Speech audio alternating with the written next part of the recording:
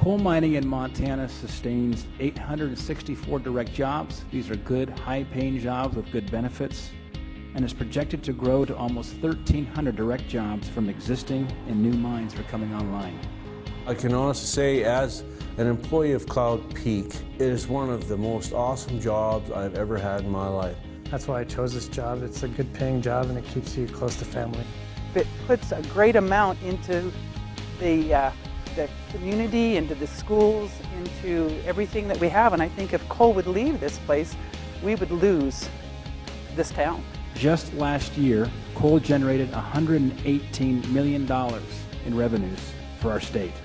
These energy-based jobs, whether they be coal or whether they be in the Bakken, are a tremendous new layer of economic opportunity for residents of eastern Montana and the western Dakotas that, frankly, we haven't even imagined yet. Additionally, Montana has a coal severance tax that currently amounts to more than $870 million that helps fuel other programs in our state. Specifically education, that's usually the biggest surprise to people, is just how much money coal provides for Montana education. Most anything our school districts need or our universities need comes from coal. Montana has the most recoverable coal deposits of any state in the nation. We can develop our resources without damaging our environment. Not only is there enough here for us to meet our power needs, but this could be an export of natural resources that would definitely bring revenues back to the state of Montana. Montana has the skilled building trades to bring these coal mines to bear and benefit all of us. It's vital to our existence here that we be able to export what we have to export. The mining of coal is important.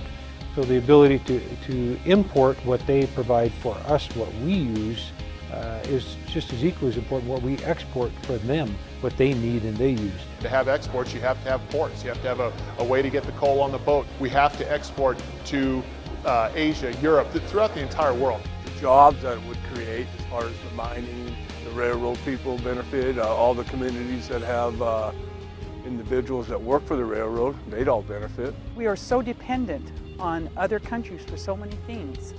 And the one thing that we have that we can be independent with is our coal. I think we have such a wonderful natural resource. It's coal. I mean, it's here to be used, and it just saddens me, the thought that we might not be utilizing that coal resource. And why not use a natural resource that you have?